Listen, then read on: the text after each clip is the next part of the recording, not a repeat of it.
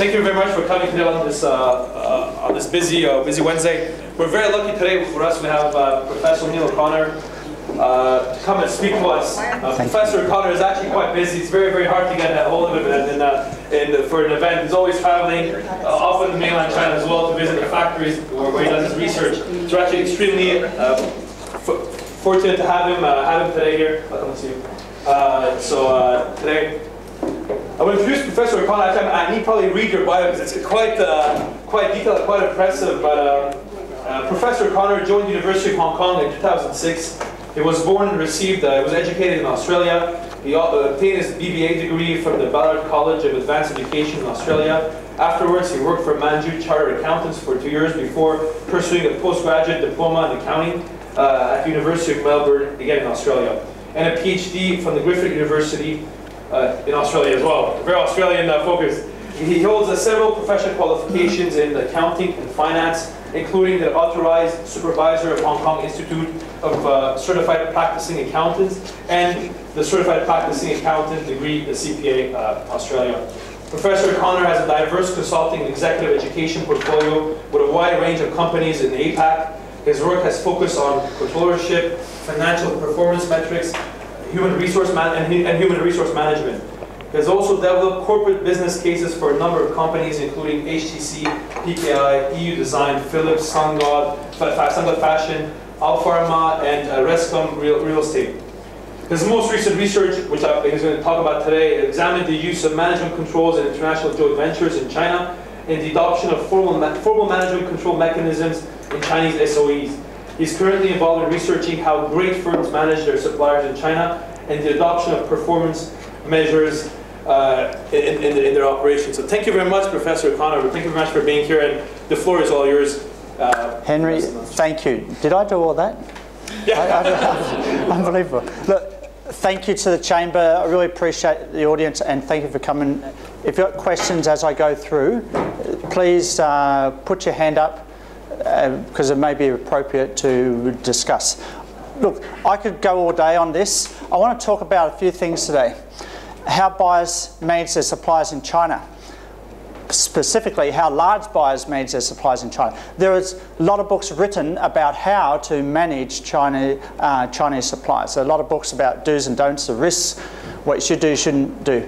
I'm not going to talk about that. I'm going to talk about what actual practice is being practiced by large buyers. And I'm also going to give you some insight as to, well, what does the Chinese supplier, how do they view these managed relationships? How do they view these large customers they have overseas? So just before I go into that, I'm going to cover the big picture, the total cost of ownership and some other practices. We may not get through all of that today, so depending on questions you ask. But the background, who I am, what I've done, there's some background given by Henry. I appreciate going through all those details. Look, I started in visiting several large buyers over 2.5 years ago, and those large buyers were making smartphones, and we've got 3 of them, and they're in the top 10 smartphone manufacturers, smartphones you see in any of the telecommunications companies in Hong Kong. So you've got 3 smartphone manufacturers. We have a USB manufacturer, internet manufacturer, internet hub manufacturer, and MP3 manufacturer. And I started off thinking, okay, let's do a case study on these. Then I realised that there's something more in here. There's something more in here about how they manage their suppliers. And so what I did after that was I did a lot of interviews, broader interviews, part of another study, and we spoke to many managers across a whole range of industries, toys, apparel, management consultants, electronics industries, and I learned a little bit more about, well, what is the pressure that foreign buyers or actual foreign companies in China, what pressure do they put on their Chinese suppliers? And I found that the nature of influence is the pressure to sell products at lower cost, or offer more features at the same price point. We know that general cost pressure, you all know that, or the influence from foreign customer buying power, margin pressure. More important than formal contractual stipulations. Of course, they go together sometimes when you're included in the contract. So what did I do after that? Well, I engaged in something that very few people do, that is, you go out and interview 1,000 suppliers. And so last year we did over 500, up to 613 now. And the whole idea of this was to engage in industry in a more detailed way, in something that has never been done before. There's so many books on how to manage suppliers in China. There's very few books written on how suppliers view these large buyers, or how they view you if you're going into China. What's the supplier's perspective?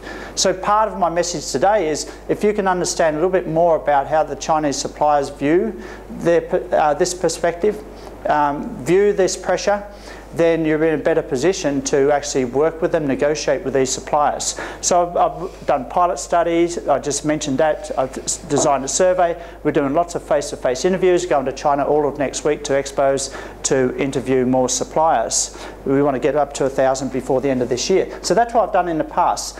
Look, if you ask large buyers, and some of you here do due diligence, I know people from Blue Umbrella here, you do due diligence, checking out China suppliers. If you want to make an acquisition of a Chinese supplier, then you go get these agents to do this, these companies. But there's risks, there's hold-up problems, there are a lot of issues that you need to think about if you're going to go into China and buy a Chinese supplier, or if you're going to work with a Chinese supplier. But of these, this is probably the trickiest thing here. And when I talk to a large smartphone manufacturer in the top 5 in the world, what is your biggest challenge? The global operations manager, this forecast. And you can understand that, because remember HTC, back in the later part of 2010, they released their Evo phone to the US, and it sold millions in several months, more than what they expected. Many millions more than what they expected. And they had a bottleneck, they couldn't meet the demand. That bottleneck was in the LCM module that goes in the top of the smartphone. So their normal supplier, Samsung, they didn't have more capacity, so they went to Sony, who doesn't normally supply to them. But these big manufacturers, they will work with their suppliers. So what was the problem there, that they only had one supplier providing the LCM module? No, the problem was they got the forecast wrong. Okay, so if you ask these large buyers, what is their biggest challenge? If I can get the forecast right, I can manage the whole supply chain. That's their view. It's not about whether the supplier's going to hold them up or not. You've got to understand, and I'll talk later, when we look at a smartphone like this, you've got 150, 200 components in here. They'll have 2 to 3 suppliers in each component, supplying each component. It's not unusual for them to have 300, 400, 500 suppliers that they're managing. So we're talking about large buyers having hundreds of suppliers. How do they manage hundreds of suppliers? So I want to talk about that today briefly. All right, now let's get back to the supplier's view of the world. The supplier is down here, Chinese supplier. The buyer comes in, puts pressure in terms of training costs, product development, market pressure, margins, monitoring contracts. There's all this pressure that you're putting on Chinese suppliers. The big question is, how do Chinese suppliers react to that? Well, we have found out in the media in the last 3 or 4 years that, oh, we're going to copy, and that's quite prevalent in the auto parts industry in China. There's a lot of copying going on. So for example, you have to supply to an auto manufacturer, you might go to another supplier who's supplying another auto manufacturer, is running 100,000 units, we'll pay you margin, you do a run of 120,000, we take the 20,000. And then say it's ours, and then we supply it to the other auto manufacturer. That happens. So copying happens. Milk and toys, you know the problems with that for various reasons that come from pressure from the market again. Outsourcing, cheaper materials, cheaper labour. We hear a lot in the media about the underage labour, things like that. All right, we understand that. All right, and connected, especially connected with toys, it becomes a very sensitive issue because of the market for toys in the US and Europe.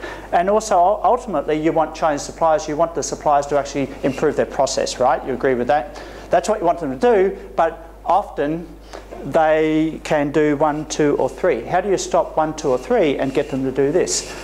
Okay, I'll give you a real example, like Coles Myer, they're working with 30 suppliers in Shanghai. Now you know Coles Myer is a large chain in Australia, and they're working with them, integrating their information system, the ERP systems, so they can move the delivery date from 80 days down to 40 days from product design inception. Okay, so what's big about that story? Work with the suppliers, then you can get them to respond in this way. You just put pressure on them and don't work with them, they may respond in this way. Okay, so that's my first point. The supplier perspective, how do I know this? Well, let's have a look at early part of 2011. The early part, we had 166 interviews done, and this is, we ask at the end of each interview, it goes for about 1 hour each interview, what is your number one challenge? Not your 5 top challenges, just tell us your number one. Okay, so 30% cost control. Okay, that I can see some of you are yawning. Of course, we understand that. That's a big challenge. We understand. We've got labour, materials costs. We know ballooning. Labour costs are doubling the last 2 or 3 years. Some industries in the last 12 months. All right, sales growth, maintain market share, product development. What's interesting are the small responses. That is, paradigm shift is a challenge. Quick response to market, feedback, relationship, quality improvement, going international, technology innovation. These are small percentages, but that is the long-term sustainable key for Chinese suppliers who want to become world-class. Are you with me? But for most of these suppliers, they see these short-term challenges as their major challenge, but their major challenge should be over here, which can overcome costs in the long term if they innovate and move up the value chain. All right, let's fast forward 12 months. Okay, remember, 166 interviews. Now we have 644. Okay, cost control, 28%. Okay, so we've added on another 450 interviews. What's the difference now? Competition was 7% originally. Now it's 12%. Okay, why competition? I went to a PCB expo, went to a touchscreen expo last December. And in that expo, there were hundreds of suppliers offering touchscreens for all different size, tablets, phones. And you're thinking, wow, there's more touch screens than there are products on the market. And we interviewed one supplier, said, oh, so you got this major contract with this huge French manufacturer, 30,000 units a month. Oh, so when did you start the contract? Oh, 2 months ago.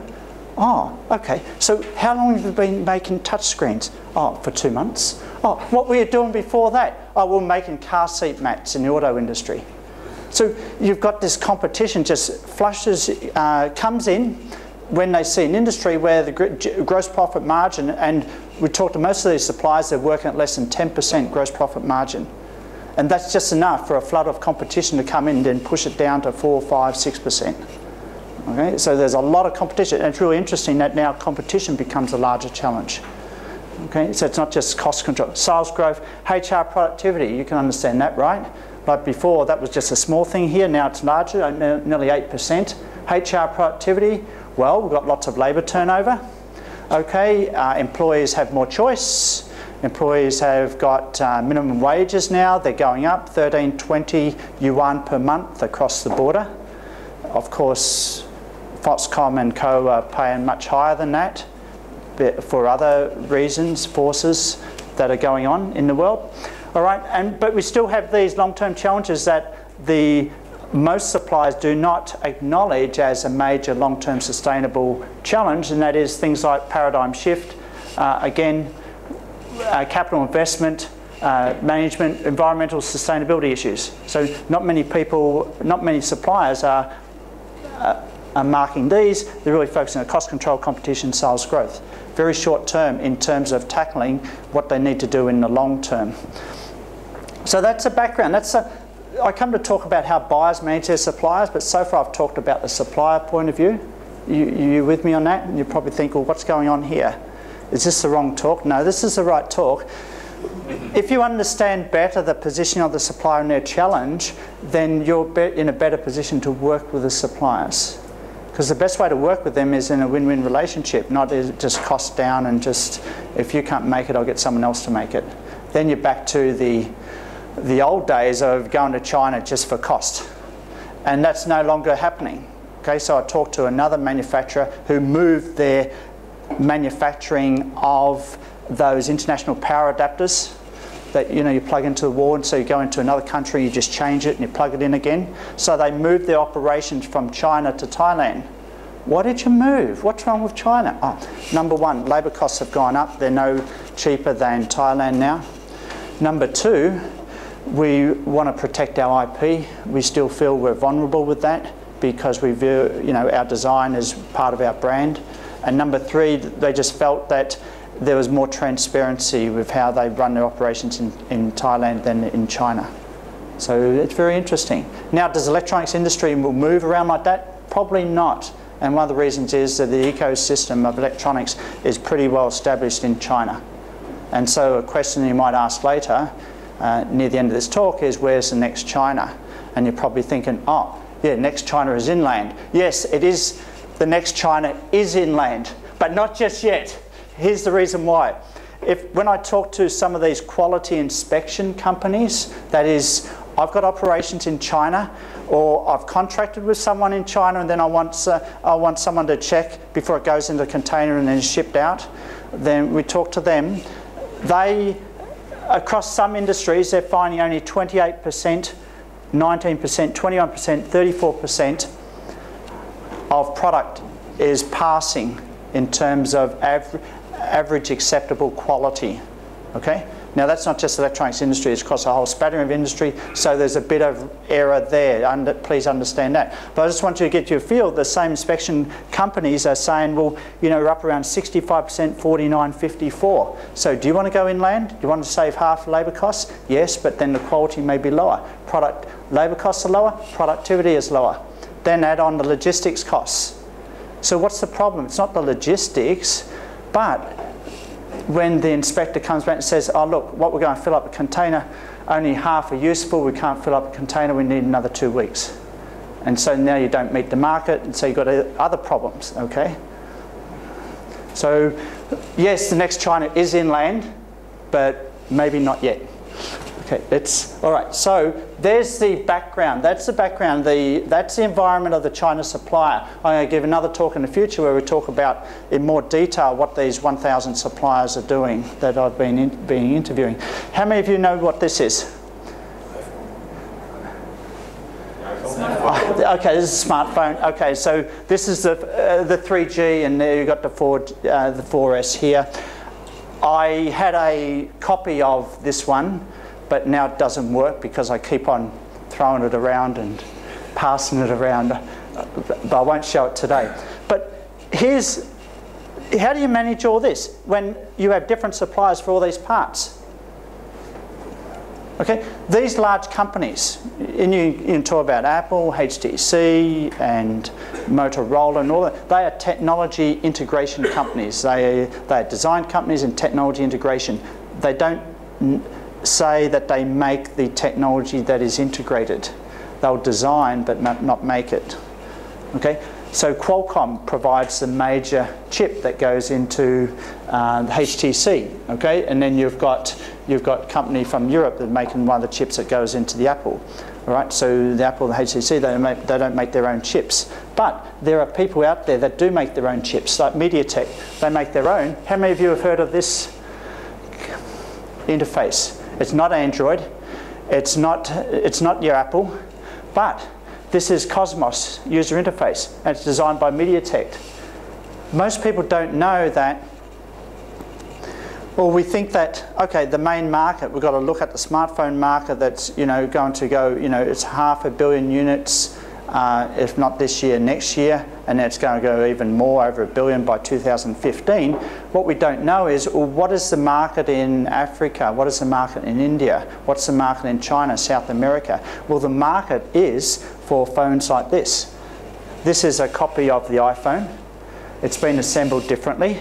But you've got a lot of MediaTek products that go into these copies, okay? You wouldn't call it a copy because it really is different, okay? It really is different. Under some trade laws in developed countries, they call these things copy. Why? Because under the law, they say, well, if you can convince a consumer that it's the same, then by definition it's a copy. But you look at it and look and feel, it is totally different from the real experience. But so a copy might solder the LCM module to the PCB board where it's screwed in the iPhone. So if you drop this, it won't work. The iPhone does work. I actually dropped this on running the other day and it still works. That's an example. All right, so you've got a huge market for this. You've got 300, 400 million a year already being sold in India, Africa, okay, not just China. All right, so a huge market. This is called the Sunzai market. You can look it up and find out more about that. Okay, what do the big buyers care about? Do they care about the copies? Not really, because the look and form and feel is totally different. What they do care about is the following, and I talk about some of their performance measurement practices. Now remember, if we go into supply chain mode, what do we do first, second and third? Where do the lawyers get involved? Where does due diligence? Where do the purchasing managers get involved? Where does engineers get involved, and so forth? First of all, you've got supplier selection practices. That's where the contract and approval was done initially. Then you've got purchase order allocation and other monitoring practices that happen after that. Okay, so a lot of suppliers are banging down Apple's door to get a contract with them, and there's many motivations for working with these big companies with a brand name. And one is, if I become an approved supplier of, then that makes me good, and then I can expand my market in everywhere else. Or I can do IPO, and then get the money, and then buy property. Okay? So there's a whole range of strategic reasons why suppliers will want to work with these big companies. These big companies understand that anyway. So we've got TDQSC. How many of you have heard of that? Technology, Delivery, Quality, Service, Cost. And more now, environment. Okay, environment. But these are the main dimensions. Like there's 20 or 30 different dimensions that have been documented in the industry. But these are the 4, 5 main ones. Okay, so let's have a look at what these firms. I've got 6 firms here. We have 3 smartphone manufacturers, and we have 3, you could say, they're manufacturing products that are not as technologically complex as a smartphone.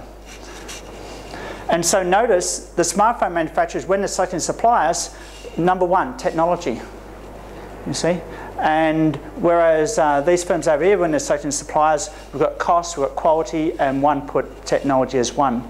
Okay, so this is a Taiwanese company here, and I'm going to have a case study in that company shortly. I'll talk a little bit more about that, why they put it as number 1. But if you look at this, when they're looking for suppliers at the selection stage, all they care about is their technological capability. Can you provide the production capacity for the orders for my future product roadmap? And even after it changes, they're not just interested in selecting suppliers for the next 12 months, it's for the next 3 years, 5 years. They're looking out that way when they're selecting suppliers. Some of you are aware of that. Okay. Here it gets a little bit more complicated now, because in the selection stage, there are many people involved in these large organisations. Many people, sourcing, procurement, quality, engineering team, so many people that one large buyer, manufacturer, had to hire a consultant from a large consulting firm you all know about, but I won't say. And the job of that consultant was to come in every year to bring these people together so they're on the same page when they're negotiating with the suppliers. The consultant came in to coordinate these teams, not to do the negotiation, but to coordinate the negotiation. Because these teams think of things differently. Engineering, design, purchasing, it's lower cost. And then there's quality, it's not the focus of purchasing, but it's more focus of the quality department.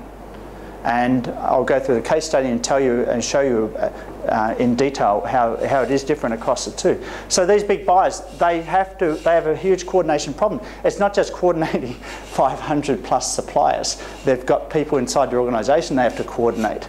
So there's a selection process there. If you want more detail on that, I just want to acknowledge HTC, because they gave us access to write a case study on them. That's available through the Harvard Case Research Centre, okay, the Harvard Case Clearinghouse. So you can access that. I'm not selling it, but you can access it as teaching materials. So here's what a typical decision process looks like for a large buyer. So first of all is we select the supplier. After we have our 2, 3, 4, 500 suppliers, what do we do after that? What do we do? Well, now we're going to decide, do we allocate an order to them? So every month, we've got 150 components in here, 150 plus. So we're going to make decisions. Do we just have 150 suppliers? No. Okay, we're always going to have 2 or 3, or 4, 5 or 6. Well, then the order becomes a percentage of 100%, right? So for any supplier, the big question is, do they get 10%? Do they get 80%? Do they get 100%? Very rarely they get 100%. Actually, very, very rarely. Very rarely. So that's an allocation decision. What's that allocation decision based on? That's based on the rating that a supplier will have. And so one smartphone manufacturer, they have this rating system where they'll give the suppliers A, B and C.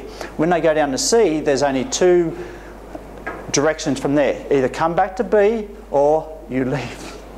Okay? And so the decision has to be made. Do we send engineers to work with the supplier to bring them back to B, help them out, or do we just let them go? Okay? And this ABC rating is very important. It's probably made more on a quarterly basis and a monthly basis, whereas they are collecting information on technology, delivery, quality, cost, service every month. Every month. Can you imagine the information overload? Every month and 500 plus suppliers. That's a lot. So guess what's going to happen? You've got 500 suppliers, you're collecting all this information every month, you have to make a purchase order decision. Okay, so what percentage are you going to give to supplier 64? Do you give them more or less than previous month? Oh, I don't know, there's a lot of information here. Look, we've just got to get the order out, so let's give a percentage. So there's going to be some error, there's going to be some subjectivity in that process. And so you're either going to overshoot or undershoot. If you overshoot, that means you give more order to suppliers that really don't deserve a higher order, and you shouldn't do that because you're rewarding underperformance. Or you give less order to suppliers that deserve more, and you shouldn't do that. Why? Because you're not rewarding good performance. And so suppliers' response may be to withdraw, improve, ration, poor quality. Or at the very minimum, it may be to not tell you that they're changing their behaviour, not tell you at all. So for example, some suppliers and their buyers has told us that the contract stipulates that if you change one thing in your production process or one component, you must tell us. And some suppliers will wait till they make 5 or 6 or 7 changes, then they'll tell them, but they'll put it all into one. They'll put it all into one information byte. Okay, we've made one change, but there's really 6 or 7 changes. And so you get this information game going on. Okay, so it's not just as easy as getting the right supplier or not, it's about constant management. So as you'll learn shortly is that a lot of these big buyers, what they do is they not only have an elaborate performance measurement system like this, but they do a lot of monitoring. So here's the purchase order decision. Okay, so our smartphone manufacturers, one of them, remember 3 of them said technology, technology, technology and selecting. What about purchase order decision? This is that monthly decision. Do I give you high